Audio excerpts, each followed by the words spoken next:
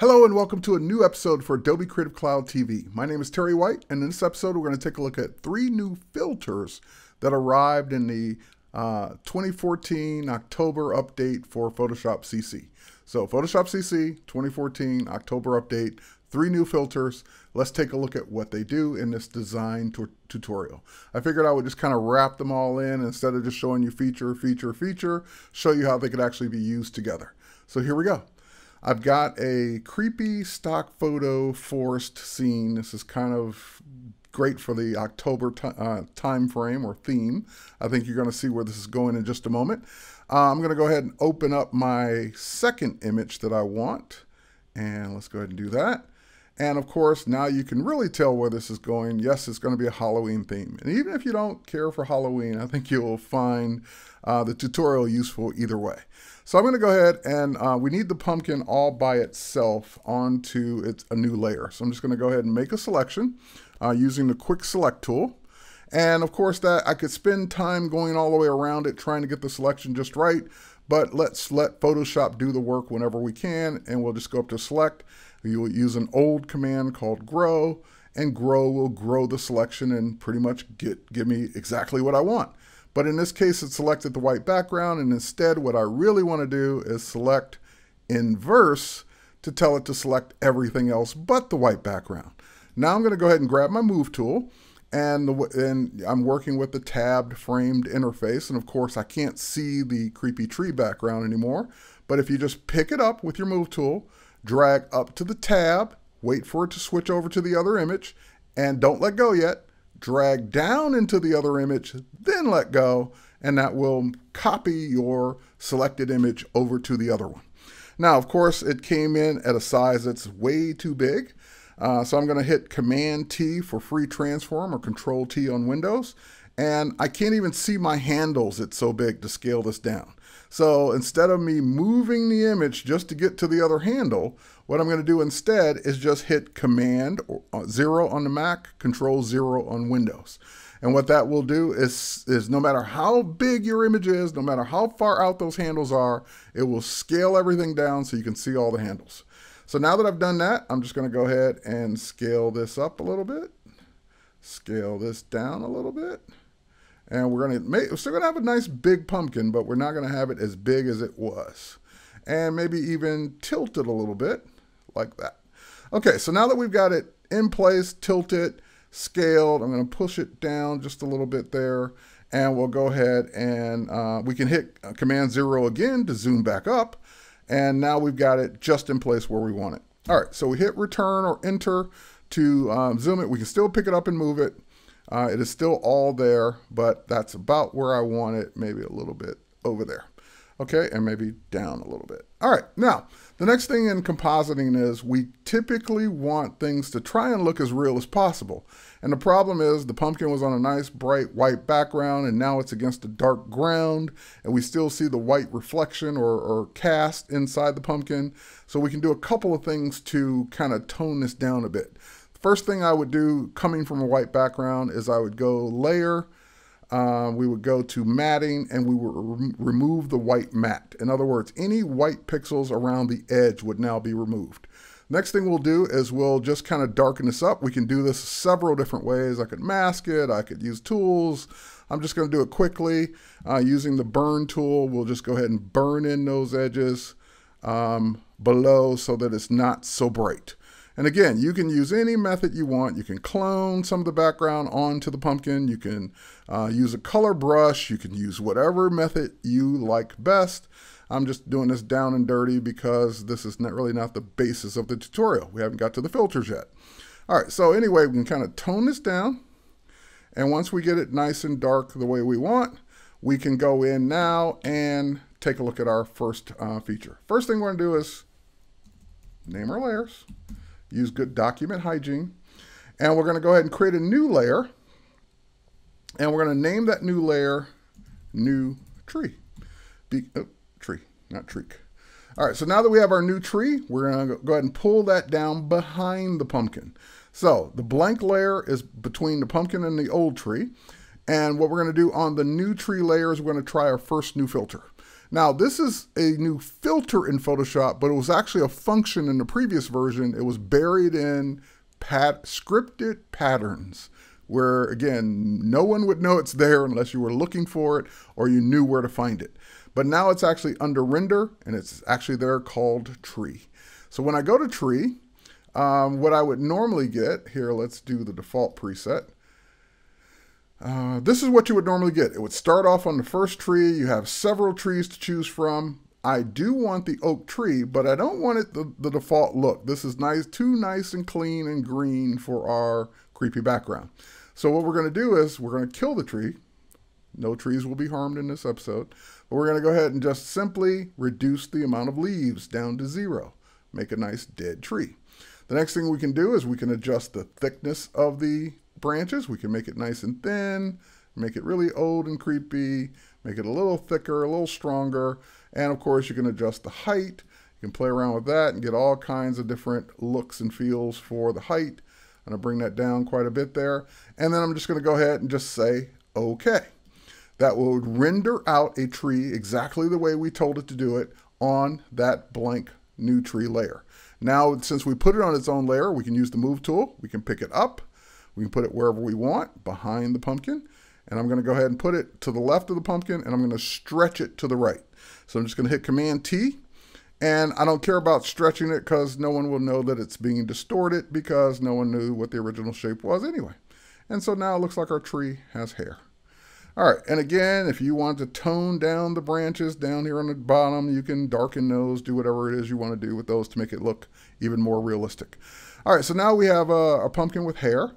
And the next thing we're going to do is we're going to go in and take a look at our next new filter. All right, so I'm going to do another new layer. And this layer is going to be called Flames. And I'm going to go ahead and just pull the flame layer up above the pumpkin layer. Now what I need to do on that blank flames layer is I need some paths. So I'm going to go ahead and grab the pen tool. And I know some of you are afraid of the pen tool. The pen tool is really not that hard, especially for what we're going to do now. It's going to be really easy. I just need something in the eyes, the nose, and the mouth. So here's what we're going to do. We're just going to click. One click there. One click there. That was it. We're done with that eye. Now we click on the pen tool again to deselect that path. For the nose, we're just going to go drag up a little bit and then down a little bit to create a path along the nose. Click on the pen again because we're done with the nose. Next, click here and click here for that eye. Click back on the pen because we're done with the other eye now. Last but not least, we're going to come down here to the mouth and we're going to go in and click and click and click and click and click. We're kind of going in the jagged shape of the teeth. Click, click, click, click, click, click. Done. Click the pen tool again. So now you've got your 4 paths. You've got one in each eye, you've got one in the nose and one in the mouth. Because we created those paths, we can now use them for our next filter. Go to the filter menu, render flame. This is a brand new filter. This did not exist as a scripted pattern before. And with the flame filter, it will come up with the same kind of dialog box, same kinds of controls. That's a little too much flame for a pumpkin. Let's go ahead and tone it down quite a bit. And let's bring the length down. Still a little too much. Bring it down some more. That's looking about right. Flame line complexity. And again, you can play around with this to kind of get the look you want. That looks more like a log or campfire. That looks like more of what would be inside of a pumpkin, maybe something in between those two. And again, we can make it, oh, that looks about right. Let's click OK. I was going to say we can make it less turbulent, more turbulent, play with the jag, play with the opacity, and matter of fact, opacity down just a little bit more. But that looks really, really good. Matter of fact, no, I liked it on 25. Go. All right, perfect. Click OK, and it will render our flames. Now, that flame is there on its own layer, but what's going to get in your way right now is that work path is still there. So I'm going to go to my paths panel, and I'm done with that path because I don't need it anymore to make flames. I don't need it anymore to adjust those flames. Those flames are there. So I'm just going to go ahead and delete that work path. Now when I go back to the layers panel, the flames, if I want to move them, I switch to the move tool. I can move them, oops, switch to the move tool and switch to the flames layer. And now I can move the flames around. I can do whatever I want with the flames without the paths getting in the way. So for example, maybe I want to move it down a little bit, add a mask to it, and we'll grab our paintbrush. We'll switch to black paint, and we'll just go in and our brush. Ooh, we need a different brush, not a signature brush from the last tutorial. Let's just go ahead and get that brush. There we go. And we're just going to go in and kind of get some of the flames off the pieces of the pumpkin where we don't need them to be, just by masking them out. It's okay that it's above the pumpkin, but it should not be below the pumpkin. There we go. So now we have our flames happening inside the pumpkin. And again, you can adjust that to your heart's content, making it look more realistic for you, for your look for your object that you're doing. Okay, so you get the idea there. We have a nice flame going on inside of our pumpkin. And again, we can always scale that up, do whatever we want, clone it, whatever we want, add another stroke, add more flames, add whatever you want to do to it. Okay, next thing we're going to do is we're going to go ahead and add our type. Let's finish this off with two more things. We're going to grab some text. So we'll use our type tool. And once we're in the type tool, we're just going to go ahead and click, and we're going to type the word happy. And we're just going to select that and scale that way down, holding down our shift key to keep it proportional. And we'll scale that happy down. We'll worry about the color in just a moment.